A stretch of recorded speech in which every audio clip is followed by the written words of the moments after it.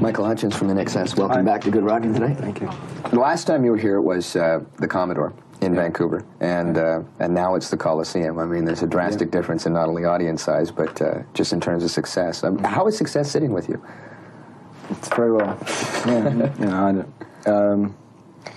Everything's going great. You know, INXS is a funny animal.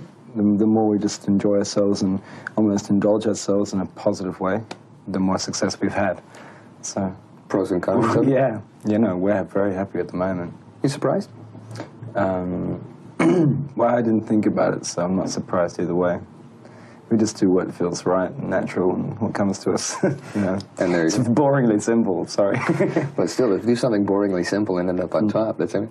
What about pros and cons of it? Are you finding, are there problems to go along with the joy of being successful, as successful as you are?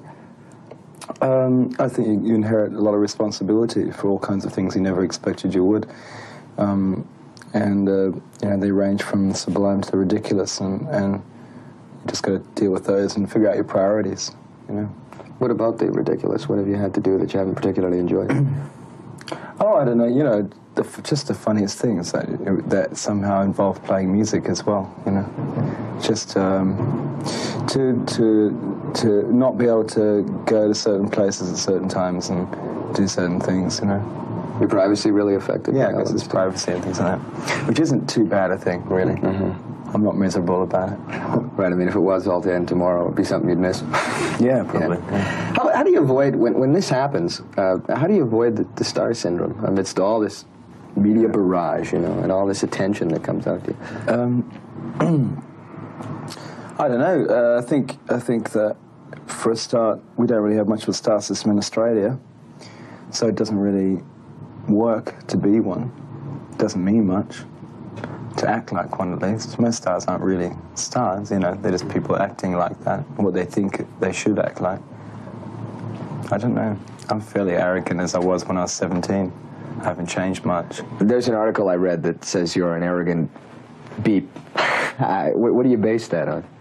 No, I think that I probably was worse years ago than I am now. I'm thinking, I'm a pretty straightforward person. I'm interested in somehow maintaining something that I believe in, that's all.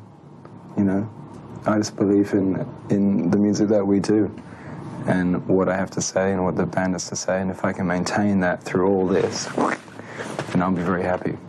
Tell me about Mediate and the thought that went into writing that song.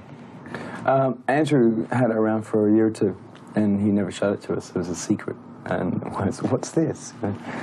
And I helped, so we write some more lyrics and let's put it together. And it just came out really fast, and we added it to, we sort of segued it to Need You Tonight. And then we ripped off the first film clip ever made, Bob Dylan's clip, and made that in a coal mine in Australia. You've lived pretty well all over the world. Where's home? Hong Kong. And when was the last time you were back there? About 3 weeks, 4 weeks ago. All right, but you don't get back that often. Yeah, we just had 6 weeks off, so I was home for a little while. But no, we've been, especially the last couple of years, we've been touring pretty heavily. Now, what's in an INXS show, just for those that maybe haven't had the chance to see you? 6 boys making fools of themselves. The rock and roll.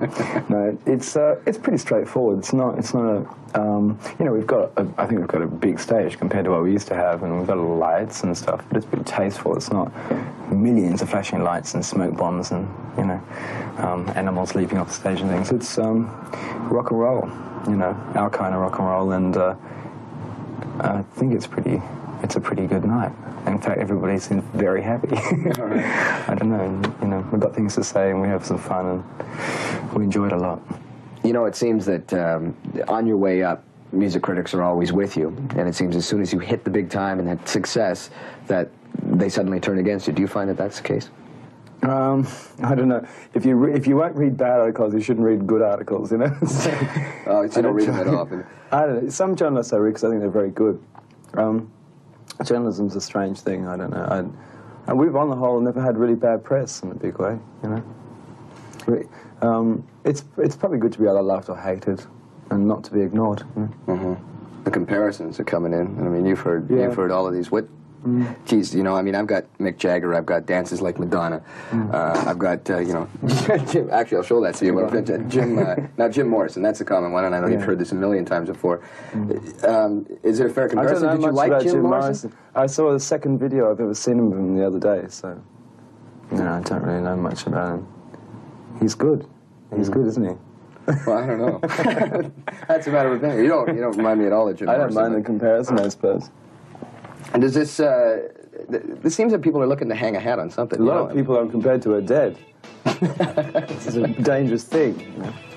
I should take care of myself.